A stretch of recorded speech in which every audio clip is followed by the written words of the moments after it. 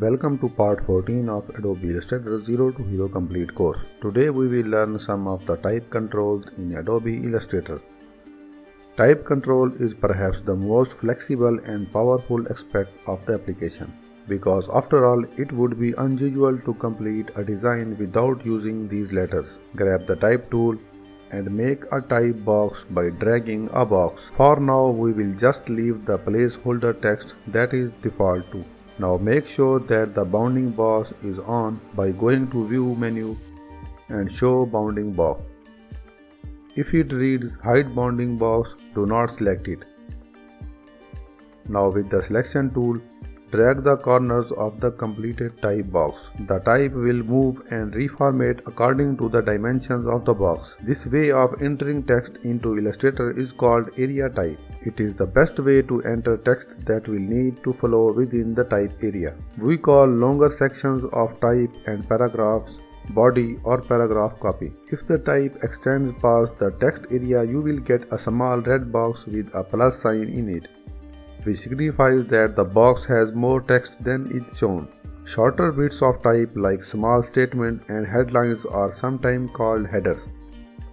When you want headers to flow with the body copy that accompanies them, often you put them into these type area boxes. But when you want more flexibility in how short strings of words behave, then you make them a different way. Now instead of dragging a box with the type tool, just click somewhere on the page with the type tool. Make sure a type box is not selected when you do this. After you click, you can start typing. This is called point type. Go ahead and type a couple of words or leave the placeholder text. Now with the selection tool, click on the words you just made. If you do not see a box around the letters, turn on the bounding box by going to View menu and Show Bounding Box. Now when you drag the corners of the box with the selection tool, the text will enlarge and reduce instead of flowing within the box. As a matter of fact, the text will act just like any other object you have made in Illustrator. Hold down the Shift key while you drag the constrained proportions of the type. You should always do this. You can also use Alt plus drag to copy the type, or use the rotate tool or any other tool as you did with a line or closed object. Even with the type diagonal and reverse, it will remain able to be edited by just clicking inside the type with the type tool. You can also change between area and point type by double clicking on the small circle to the right of the text box. Point type is very useful if you have short bits of text that you would like to be very flexible, since it can be transformed or scaled or rotated visually.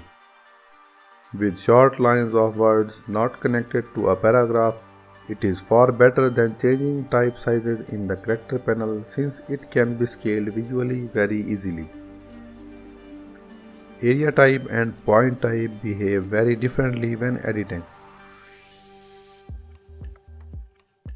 With both area and point type, change the color of the fill and stroke the same way you did with other objects.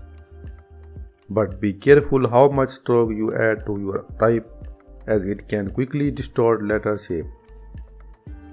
That's all in our part 14 of Adobe Illustrator 0 to Hero Complete course, and I hope you all have enjoyed it. Please subscribe if you want to master in Adobe Illustrator. By the way, if you have not seen our earlier videos, please take a look. This course is especially designed for those who are brand new to Adobe Illustrator. It covers everything in full detail. Link is given in the description and first comment. So I will see you in part 15.